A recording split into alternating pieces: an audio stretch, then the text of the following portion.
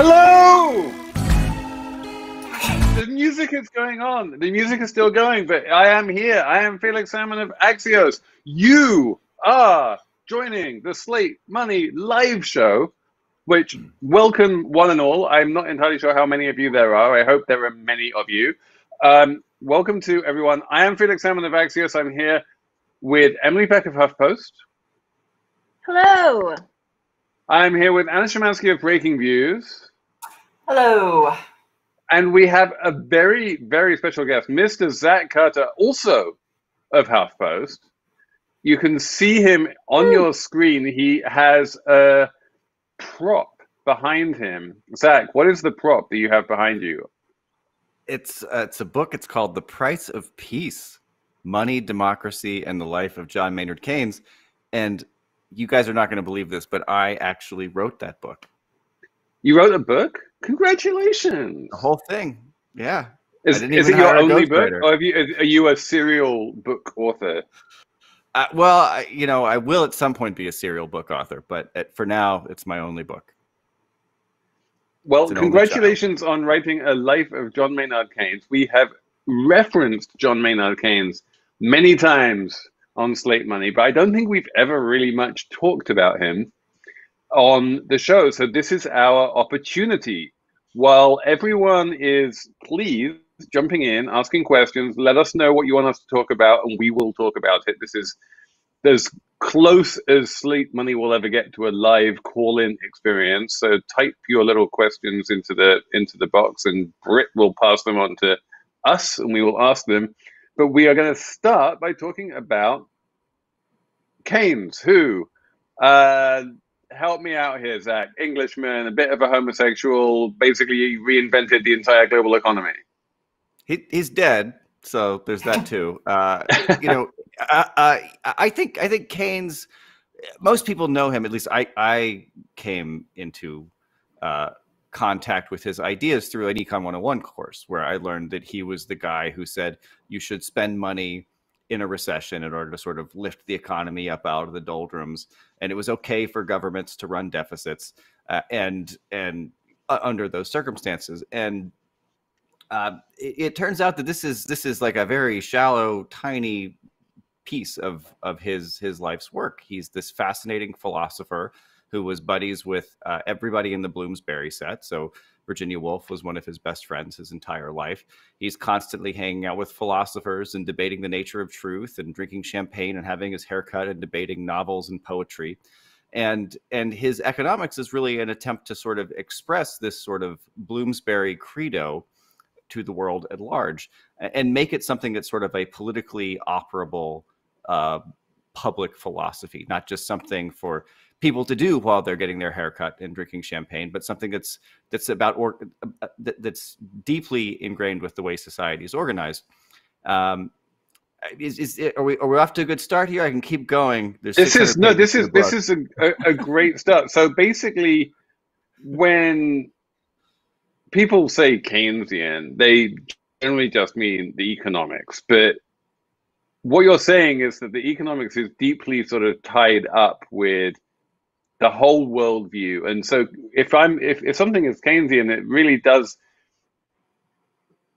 sort of mean this kind of left wing, but also liberal, but also upper class kind of noblesse oblige. Try and describe the Bloomsbury group for us. It doesn't fit any of our contemporary political categories in any very clean way. We have the Keynesian economists today are people like Paul Krugman or Stephanie Kelton, people who we associate with the political left or liberalism or the Democratic Party. But Keynes himself is this kind of weird hybrid of all of these different currents that are happening in what I would call like Enlightenment liberalism more broadly. The crises of the early 20th century are a huge problem for Enlightenment liberalism because they're not supposed to be possible. People are supposed to be rational. They're supposed to be able to make good decisions. Democracies are supposed to avoid war. And yet we have World War I and the Great Depression. And these things they're not supposed to happen. And Keynes is someone who really admires the sort of egalitarian ethos of somebody like Jean-Jacques Rousseau, but who also is very worried about social change and social upheaval the way that Edmund Burke is. And he's trying to find a way to synthesize all of these different philosophers into sort of a coherent sort of program for public action to prevent radical change from becoming a problem. So it's very conservative in a certain sense, but he's hanging out with all of these people who are basically they're middle class aesthetes. But the British middle class at the beginning of the 20th century, it's not like the middle class today in the United States. Like everybody in the United States today identifies as middle class. Like basically, unless you are getting hit by the Bush tax cuts, you are not considered. You are considered middle class in the United States. But in Britain, I mean, it's sort of, it means that you have time to engage in the finer things, to think about philosophy and write novels, and you maybe have a little bit of property, so you don't have to worry about getting evicted if you don't go to work on Tuesday. That's sort of the milieu he's working in. So it's not like he comes out of this sort of Marxist revolutionary collectivist kind of social scene. He's hanging out with well-to-do people, and he ends up trying to come up with an economic philosophy that will allow that way of life to be preserved. And I think when he's very young, one of the problems with talking about Keynesian economics is that Keynesian economics changes over the course of his life. You don't get to the general theory until 1937, but he's writing works of economic theory as early as 1912, and he keeps changing his ideas because his ideas keep not working. People keep the social upheaval of the time just continues, and he thinks, okay, well, let's try something different.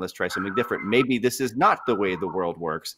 And eventually you get to the general theory, which is the sort of foundation, I think, of modern economics as we understand it today, but also a very selective foundation, because almost everybody, Milton Friedman is the guy who's famous for saying, we're all Keynesians now. We think that it's Richard Nixon. Richard Nixon actually says, I am now a Keynesian in economics. But Milton Friedman's the guy who says we're all Keynesians now. And he says this in a very sort of narrow sense, that there's sort of a set of categories and ways of thinking about what the economy is that Keynes really develops. Milton Friedman, very much not a Keynesian. But what you actually do with those tools is something that has been, I think, hotly disputed ever since the 1930s. And Keynes himself, by the 1940s, he has a fairly radical social vision that he wants to use these tools to implement. But you can use them for all sorts of purposes. I think Donald Trump was a very Keynesian president in a certain respect. I mean, he ran up gigantic deficits and cut taxes and didn't worry about spending a lot of money on the military, for instance. I think Keynes, in his social vision, would have found that offensive for a lot of different reasons. But the sort of tools that he developed as an economist, they're not necessarily progressive or conservative. They don't fit any particular category. They're sort of value neutral. What's interesting to me about Keynes is why he thought these tools were necessary to implement his broader progressive vision. Well, and I think that one of the most things, as you say, and as you say in the book, that is so interesting about Keynes is this evolution and are these contradictions. Because one of the things that Keynes does that is really interesting and I think really important is that he brings up the idea of uncertainty in economics. He challenges this idea that there are these underlying laws or formulas or kind of truths in economics, mm-hmm. and says, no, actually, you kind of need a human hand in there. The markets just don't always correct themselves. And then he titles his most famous work General Theory. This is clearly a contradiction. And in the same way that he has this idea of evolution, but then to a certain extent he dies, and then the people who take up his ideas seem to suggest that, well, no, actually now we have found the ultimate truth, and it is Keynes. Yeah, I think your point there about, he called it the general theory. I mean, he was really trying to invoke Einstein with that. Like this is like the general theory of relativity. This is the general theory of economics. Here is a set of principles about how the world works, and yet the principles he comes up with are very amorphous, right? They're not a lot of right angles. Well, they would need to be, right, in order to be general. If you have to be able to generalize them across like any society at any time, it would have to be pretty amorphous. And I mean, frankly, they might be amorphous, but let's not hold him to an impossible standard. Everything in economics is pretty amorphous, like especially macroeconomics, which is his field. I think criticizing a macroeconomist for the crime of being amorphous is like, well, it's macroeconomics. It comes with the territory.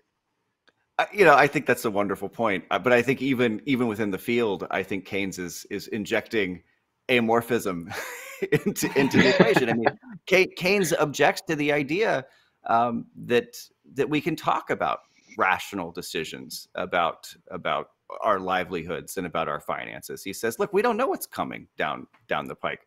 We live in a condition of radical uncertainty. The basic problem for economic humanity, he would have said economic man, but we don't say those things anymore, is not trying to figure out how to rationally deal with scarce resources. It's trying to figure out how to manage an uncertain future.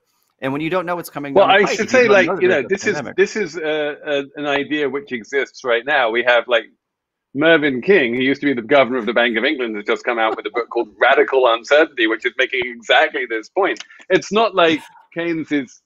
It's not like Keynes is uniquely sort of, what would you say, like at the epistemic fringes here. I think that one of the things that economists, or like if you get them in a sort of quiet moment when they're not bloviating on CNN, they will tell you like there's no such thing as an economic forecast or an understanding of what's going to happen if we do this or if we do that. That everything in economics is much fuzzier. The error bars are much bigger than anyone wants them to be, especially than the politicians want them to be, right? The politicians are the ones who are really to blame here for like requiring certainty from economists. I think that's right. The one thing go ahead, Emily. Sorry. To the point of the general theory being general and not having major rules for economics, the one thing that struck me in your book throughout was Keynes sort of putting humans first, putting cultural first, and putting kind of like the market last. And there is this sort of like, I think it's just sort of like a weird, arrogant, wrong-headed way of thinking of economics as like the market is this, right, is this like rational actor and there are rules you must follow. And like you were saying about scarcity, like you just have to manage scarcity. And Keynes kind of turns it all upside down. And he's like, the important thing is, people not going without, people, having a sustainable society where, people can thrive and be human. Like that's the important thing. It's not about a certain amount of going on the gold standard or like these wacky rules that people think are concrete and unmoving. And even as everything has sort of advanced from back in those times, it still feels like that's the push and pull in economics and in our politics, with people. We don't have enough money to help hungry people. And it's like, no. You help hungry people, you figure out the money. Like money's not real. Let's be real about this. Like it seemed like Keynes understood what was real and what was made up, and he kind of knew money was kind of made up. So this is the question which I wanted to ask you, Zach, is actually directly about this, which is, Keynes understands that what matters is the real economy, like people with jobs, people with, companies that produce things, and money is a unit of account, basically, and it's a useful thing which governments can print if they need to, and that can have certain consequences, which he felt. Now, square that, if you will, with Bretton Woods. Explain to me what happens in Bretton Woods, what Keynes's role is in Bretton Woods, and like what that meant for the entire international financial system for the subsequent 40 years. It's a huge question, because what happens at Bretton Woods is basically a giant geopolitical street fight, brutal one, between John Maynard Keynes in the United States and Harry Dexter White, or John Maynard Keynes in the United Kingdom and Harry Dexter White in the United States.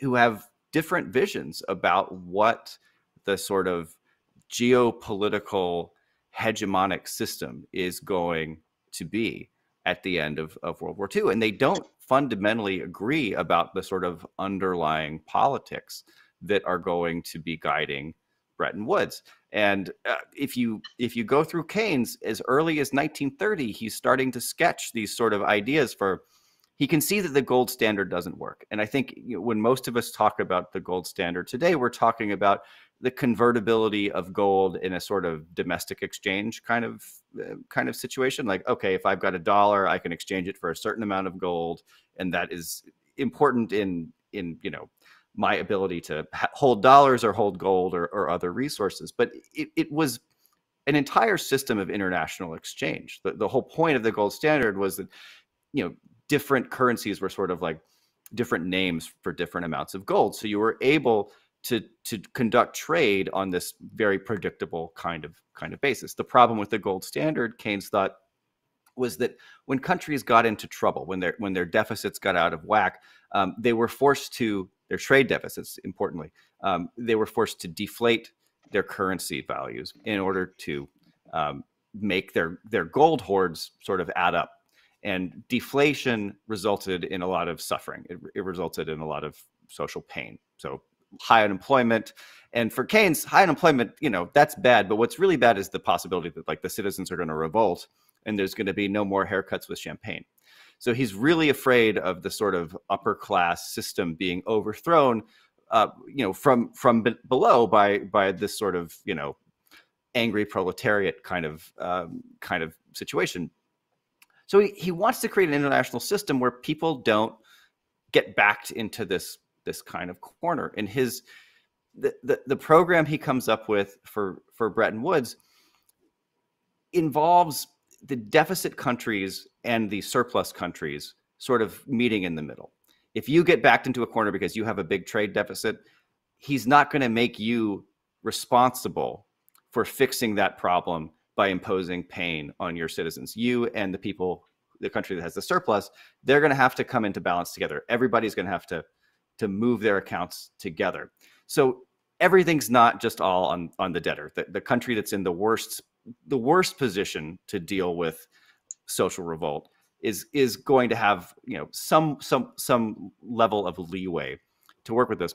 And also to prevent things from getting out of balance, countries that build up surpluses steadily, they have to turn them over. They have to those surpluses can be seized by this sort of international super central bank, like this ultra international Fed. I think it's a really interesting vision, and potentially something could be really useful at a new sort of Bretton Woods style conference.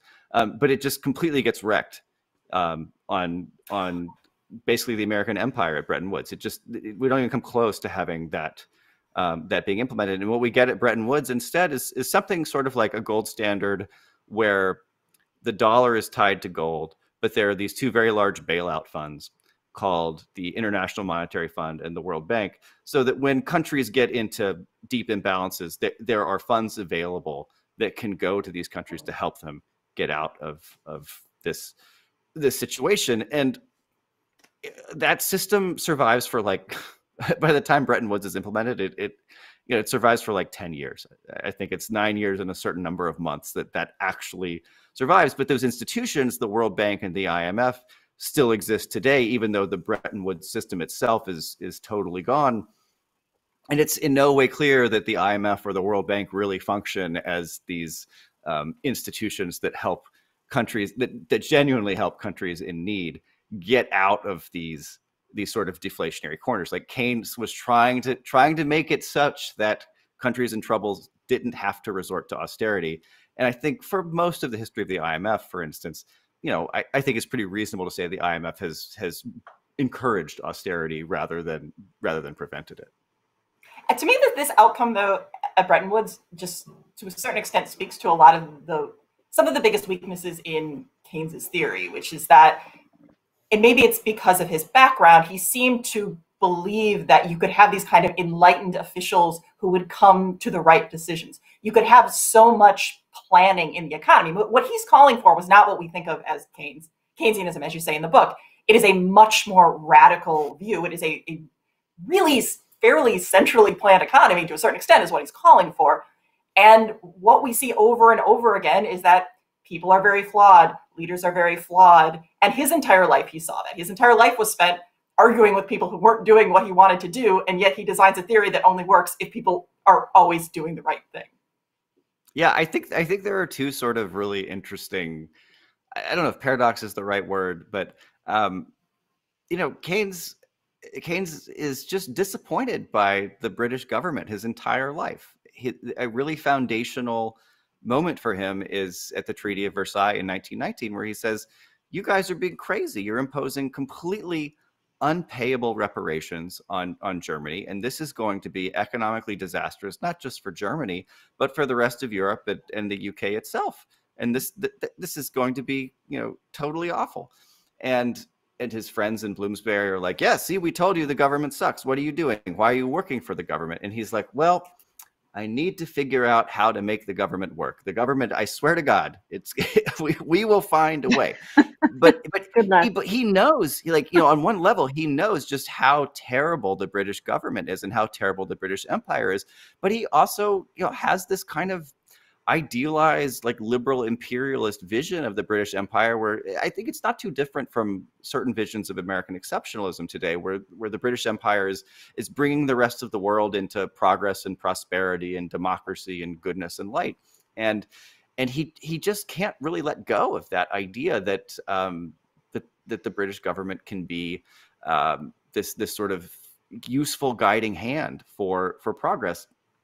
And despite his own, very, very clear knowledge that the government has failed him and the rest of the world very, catastrophically and unquestionably in his mind within his own lifetime. So he has there's this strange duality where he has this deep faith in the ability of the technocrats who he despises to lift the world to a higher place. But he also just believes in this kind of deep human rationality. And I think it's tempting to say that Keynes is that he favors this sort of technocratic control of things. But when you talk about when you look into his beliefs about how social change happens, where how ideas become popular, it's rooted in a deep faith in the ordinary person to rationally perceive the truth just as the truth, and that's a very democratic kind of vision. And I think there are elements to both of these things that are deeply naive, but I also don't know how to extract them from any sort of I don't know how you extract them from faith in democracy itself. If you really don't believe that people can come to see the truth in the face of good arguments, then how can you really believe in democracy as a form of social organization?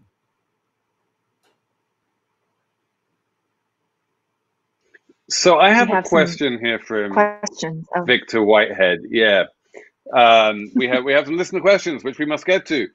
Let's talk a little bit about the legacy of Keynesianism. It fell out of favor for a while. So if you could explain a little bit what that means for Keynesianism to fall out of favor, what do you not do if you're not a Keynesian? Then it comes back with this thing called neo-Keynesianism, and maybe you can try and explain what the difference is between a Keynesian and a neo-Keynesian, or maybe it's just another word for Keynesian. And then, as Victor Whitehead asks, what comes next? If you have, we had Stephanie Kelton on the show, you mentioned her earlier, modern monetary theory, is that Keynesian in its own way? And we have another question from SD Deneur basically saying, what about austerity? Is that the opposite of Keynesianism? Is that the thing that we give up if we give up Keynesianism? Try and draw a little bit of map here of what would get included in Keynesianism and what would get included in whatever the opposite is. I'll try to tell a historical story that incorporates the austerity in there. So in in the 1920s, when Keynes is really humming as a thinker, the sort of generally accepted view among British economists and economists on the European continent, in the United States, the history of economic theory is like totally crazy and it doesn't follow these clear patterns. But in the 1920s, there's this sort of idea that markets are supposed to correct for disturbances, imperfections, distortions, and included in those markets is labor markets. So if you have a problem where suddenly, because of some unforeseen, shock to the system, people start becoming unemployed, what will happen is that prices will lower, the price of labor will decline to the point at which all of those people who are unemployed will be able to get jobs again. And the system will correct for itself. So the logic of austerity in this milieu is sort of let markets correct, so that the labor market can recover. Now, that is independent of the sort of gold standard situation that's governing things. In the 1920s, governments can actually run out of money because their money is tied to a certain amount of gold. And if your gold is moving to other countries through financial speculation or through a bad trade deficit, if you run out of money, you actually just can't pay people. If there's no gold, your paper's not worth anything. So governments do have to, in this situation, find ways to make sure that they actually don't physically run out of money. Now, since the 1930s, depending on how you define the Bretton Woods sort of gold exchange standard, certainly since the 1970s, countries are not governments are not in a situation where they're going to run out of money anymore. What you might have is a situation where governments spend so much money, they sort of spend new money into existence, and you have a problem of inflation where there are too many dollars chasing not enough economic activity. And that's bad for various reasons. People don't like inflation. They don't like to see their savings sort of evaporate through no fault of their own. But for Keynes, there isn't one Keynesian theory over the course of his time as a thinker. We tend to focus on the general theory because it's this big breakthrough that says, yes, it's okay to do deficit spending. And that feels like an important sort of legitimizing event. But Keynes keeps doing economics, and he gets increasingly radical as he gets older. So through Bretton Woods, after Bretton Woods, he's working on the beverage plan. He's sort of the financial architect of nationalizing British medicine, for instance. He creates the modern. He really is, I think, the financial architect of the modern British welfare state. And that guy in the 1940s is not the same guy in 1919 who is criticizing the Treaty of Versailles. The economic ideas have changed, and his sort of vision of what the possibilities are for humanity have changed. And there aren't a whole lot of people who identify as Keynesians after World War II who really embraced that full sort of social welfare state, sort of democratic socialism vision that Keynes has in 1944, 1945, 1946, right before he dies.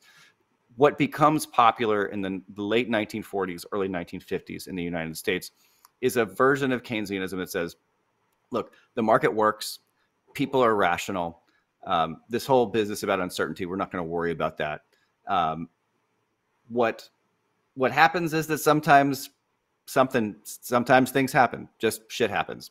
The economy gets thrown out of whack, and the government's got to act to make sure that the economy gets back to the state, which is the normal state of affairs where markets work and things self-correct. And so you spend money in a recession to sort of get the mechanism back to working again. And by the 1960s, people like John Kenneth Galbraith are starting to say, like, these tools that we use to get the economy back to normal or back to full employment, they have distributional effects that are not neutral. It does matter whether we cut taxes or spend more. It matters what we spend on when we spend things. And so he starts calling the type of Keynesianism that takes hold in the 1960s, he starts calling that, Galbraith does, reactionary Keynesianism. He says we're cutting taxes for rich people in order and exacerbating inequality in order to get the economy sort of back to level. And that's basically sort of I think that's kind of the neo-Keynesian model that is at least philosophically dominant through the 1990s, even into the Obama administration. I mean, people may disagree about what the right policies are, but the basic view is that there's a market that's out there, and there's a government that intervenes in that market. And the government is sort of unnatural. It's a distortion. And you have to use the government to get the market back to its sort of normal state of putting humanity on a glide path to prosperity. And the people who are in that milieu who are supporting these ideas are not necessarily conservatives. Like there are people like Joseph Stiglitz, who I think espouses this kind of basic philosophical vision, who's a very strong progressive guy, right? Like he does not want to cut taxes on the rich and cut spending for the poor to make the economy get back to normal. But he does kind of believe that the market is out there doing its own thing, and we, the government has a role to correct for distortions, but not to sort of shape the whole thing. And I think where you get into sort of what was called post-Keynesian for a while, and what that really means is just the Keynesians who kept working on Keynesian ideas after Keynes died at Cambridge. So this is people like Joan Robinson, like Michael Kalecki. It's just the Cambridge University staff. They don't accept this basic distinction between the economy and the government, and they think that governments basically create markets. They think that markets are a product of different legal forms, and I think that the closest thing to sort of Cambridge style economics in the United States today is the MMT crew in which used to be at the University of Missouri, Kansas City, and now is spread out all over the place. I don't feel comfortable speaking on behalf of these guys because they don't seem to have like they disagree with each other. So like I don't know I don't know what the pure spirit of MMT is, but I think people like Stephanie Kelton and Nathan Tankes, when they are at least talking about how inflation works, how money works, to me that seems very broadly Keynesian in the sort of 1936 to 1944 Keynes understanding of things, which it feels very radical to people who are from the other school, because it basically says the government is the thing that does all of this. It's not just the government. Right. Doesn't the government creates money. Yeah. The government is responsible for markets, and it's all government. So the government can do whatever it wants. We should move on though, because it's Christmas time. Can we talk about Christmas? We should talk about Christmas. Emily, yeah. What is your number one Christmas present? And let's not make it about like Keynesian stimulus from people buying Christmas presents. We want to move away from that. Wait, what did you just ask me? What my number one Christmas present is? Is that what you just asked me, Felix? Yeah. My number one. That's what I just asked you. The thing on my mind right now as we are recording is the annihilation of the day known as Black Friday. I dislike Black Friday. I think it's the worst, and it ruins a really good holiday for a lot of people. I come from a small town in Long Island where someone actually died in a Black Friday stampede at a Walmart a long time ago. So one of the good things about this pandemic, I mean, if you could call it a good thing, I don't know, is that Black Friday shopping has been absolutely destroyed. Black Friday is the day after Thanksgiving, traditionally, when there are a lot of what's called doorbuster sales, where big it's such a violent box metaphor, stores have big sales. Yes, Felix, it is. That's part of why I hate it. Yes. This Friday, there was a almost 40% drop in in-store sales at stores. And Black Friday had been going out of fashion for a while, but the pandemic has accelerated this trend, and I was very I don't think I'm making a secret of angle here. I am really excited about this turn of events. So holiday shopping is on my mind. And there are downsides to pandemics and holiday shopping that we could also talk about if you guys want to. Online shopping is obviously what everyone's doing right now. That means all the cute little places that people buy holiday gifts that no one really needs but are fun to look at and give are in trouble, right? Like I don't commute right now through Grand Central, which means I don't get to look at all the little nifty little gewgaws in the little Grand Central market anymore. And there's all these nifty little shops all over the country that aren't getting that. Yeah. So that's what's on my mind about holiday shopping. I don't know what's on Anna's mind. Wow. Anna, what's on your mind?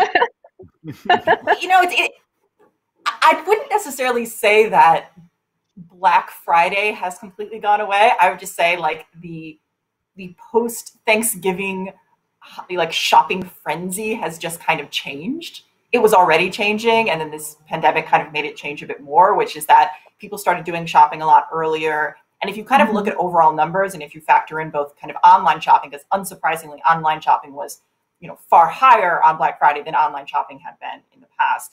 And especially when you kind of look from that, the Black Friday through Cyber Monday, the total number of shoppers actually didn't decline that much compared to 2018. It did a bit to 2019, but 2019 was also a kind of bizarrely robust year.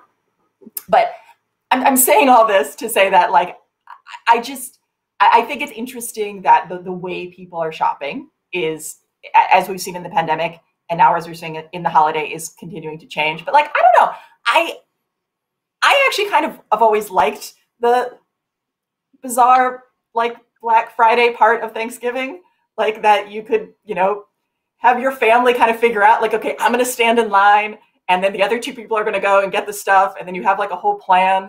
Maybe I'm the only weird person who used to do that sometimes with family members, but like, I don't know, it was fun. And like, now that's changing. Now we just sit and shop online, which I'm not going to lie, I actually like quite a bit. But so my favorite fact about Black Friday is that it was never the biggest shopping day of the year. The biggest shopping day of the year is always the Saturday before Christmas Day.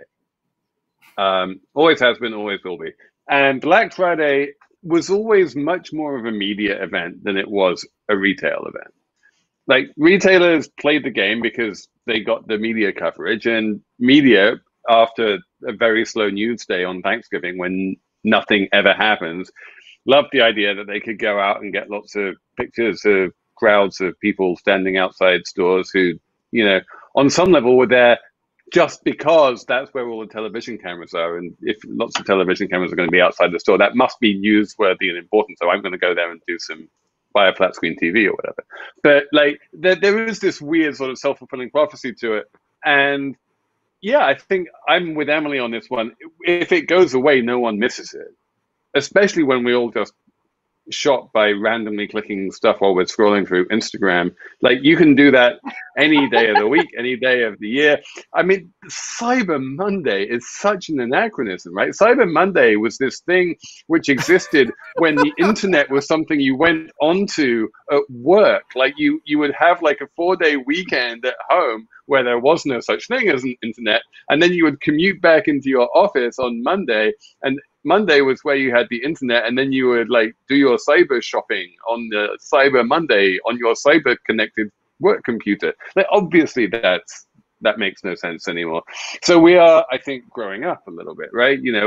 We're buying things when it makes sense to buy them. When we come across them on the internet, we don't feel the need to fetishize like the day of the week or the month or the holiday that we do the purchasing, or even for that matter, the idea of, oh, well, Saturday is my day off, so that's the day I'm going to go and do my shopping. Like, everything has become, especially nowadays in the pandemic, I think the distinction between weekdays and weekends is smaller than it has been in a long time, and maybe that will persist even into the future when there is no pandemic.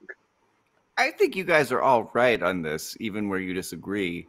But doesn't it sort of sidestep the broader question? I mean, like, what about the reason for the season, man? Like, you know, I myself have never been like a super devout, like, religious person, and the stuff about Christmas that has always gotten me animated, which I've always loved Christmas since I was a kid, is all of this like kind of kitschy bullshit, right? Like, I love Rudolph the Red-Nosed Reindeer and Frosty the Snowman and How the Grinch Stole Christmas, and like all that stuff at some point is ultimately about like buying shit. It's about buying shit and giving it to people, and like you expressing your love for other people through consumerism. And whether that happens Except, on like can I just say the best? Go ahead. If you're going to bring up Rudolph the Red-Nosed Reindeer, I'm going to counter with my knockout punch, which is All I Want for Christmas Is You, which is anti-consumerist and is a better song. There is this the Christmas love songs, right? But come on, man, I give you all I Want for Christmas Is You, but like Pretty Paper's a love song too, but it's about wrapping presents to your darling from you. That's because everybody likes presents. Because people like getting things. Like, I don't want us to be like, oh, consumerism, it's so bad. Oh, we just all want to spend time with our families. We want presents. People want presents. Oh no, yeah. People express affection for each other I'm by all doing for buying this. presents. Yeah, no, buying presents So is really good. we and can it is all kind agree. of sad not to go out and go shopping and see all the decorations in the windows and stuff. Like, I like that. Yeah, I agree with all of you and the world that presents are good. Like, Santa, are you listening? Please, I like presents. So, and the decorations, man, I love the freaking lights. I love the reindeer. I love, like, when does green and red look good together? Only for 1 month, and it looks fucking great. They made these two horrible colors look awesome for a whole month just because you like buying shit. That's great. There's only one thing I like about Saks Fifth Avenue, and that's this time of year when they put all the lights up and they make them dance to the Carol of the Bells opposite the Rockefeller Center Christmas tree, and you're like, wow! Like, even Saks Fifth Avenue can become like a non-terrible place. No, for New York 1 City month of is the year. mostly an insufferable, unlivable hellhole. But New York City at Christmas, oh my god! Oh my wow! god! Okay, now we have something to disagree about. New York at Christmas. I mean, that is just it's a fine thing. Are you gonna debate Zach on New York City now, Felix? Is that what's happening? I feel like. Are we going there? Zach's shade on New York City. I've been asked, by the way, in the chat. I have a question from Victor saying, "Hello from Montreal. Wondering how Felix will throw shade on Canada this week." I don't need to throw shade on Canada this week because Zach is going to throw shade on New York City, and that is even less. You know. Have you ever been to London? No one will believe it's just like it's New York but better. Like, give me a break. No, that's wrong. Yeah. Zach. Yeah, disagree. Stop. Disagree. No, London. God, London's great But too. it's like Because you walk around there and people think you're going to be British, and then you talk and you sound American, and they get surprised, and it's fun. That's just you, Zach. Zach. You are actually. I know. That's just me. Sorry, Felix. You are an expert on Christmas songs. Am I wrong about this? You can tell us. Let's wrap this up with a little. Tell us about Rudolph. Number. We don't have a numbers round, but you can give us a number of just how much money was made by Rudolph the Red-Nosed Reindeer. I mean, how much is too much, man? A lot. I mean, they over 80 million records sold, I think, by the 1980s. It's been a while since I looked at it's been a whole year, in fact, since I looked at the exact figures. But Rudolph the Red-Nosed Reindeer was for a long time the best-selling song ever, like of all songs that had ever been written by anyone. It just to use numbers to talk about its success is sort of to miss. They're sort of like American music down here, and then there's Rudolph the Red-Nosed Reindeer up here. Like it's a different thing. It's like not really even music anymore. It's just this. It's just like culture.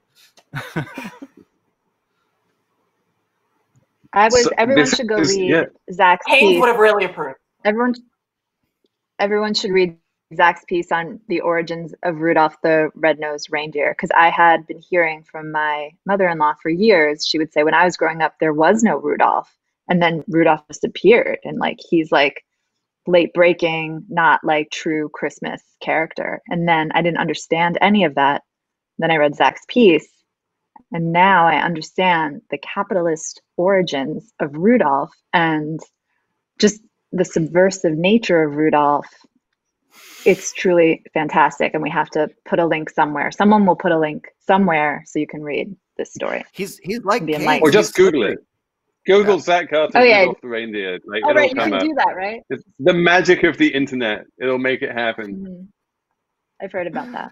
No, he's like Rudolph, though. He's like Keynes. He's slippery. He changes. You know, he's this product of a Montgomery Ward promotion in like 1939. But the reason we all really remember Rudolph is because there's a TV special in the 1960s where Rudolph kind of gets like a little bit woke and maybe a little bit gay. Like he becomes like a very like inclusive figure.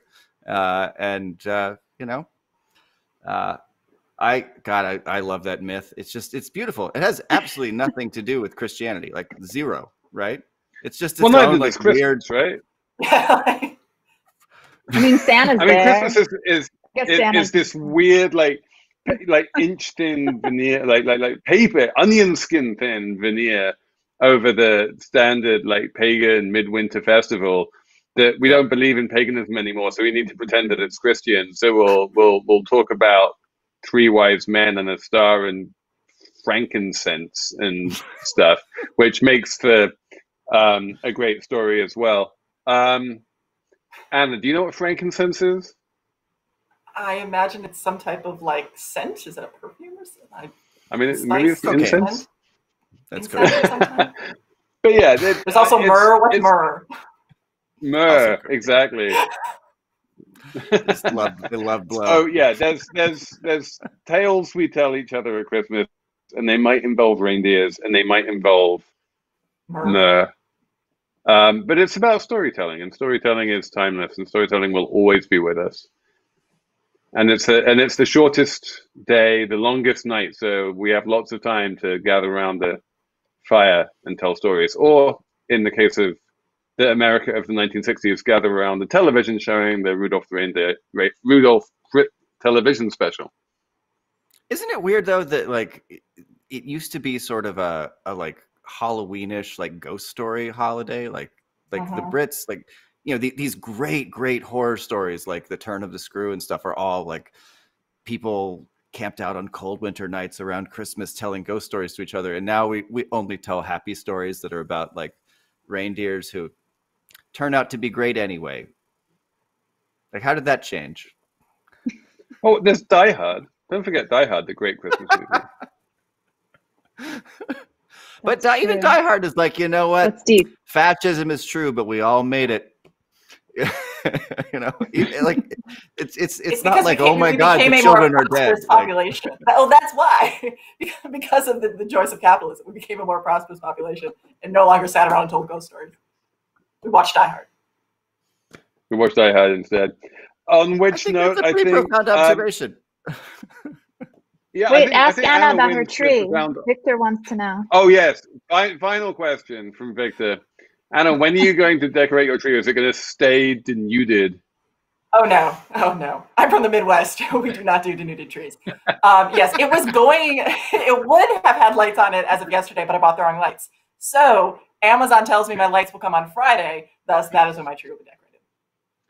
Are the lights, these billionaires, do they come with their own IP address? Can you control them from your phone? Sadly, no. I feel like everything needs to be connected to the internet these days, even your Christmas tree. I need smart Christmas lights, yeah. So I can control them from across my home. So that's gonna be my Christmas gift to Anna this year. I'm gonna get her some smart Christmas lights, which I can then hack into and control her house. Many thanks to everyone for listening to this curiously structured conversation. It worked out in the end, thanks to Zach Carter. Thank you for turning up. We don't just throw this thing together. It was all planned with very, very, very planned out. Emily, thank you so much for surviving whatever time lag issues you had and coming through strong. I appreciated basically time traveling here. I appreciated your disquisition on Black Friday, and I think we're going to record it and play it on an annual basis every Christmas. On which note, thank you. And thank you for tuning in to Slate Money Live.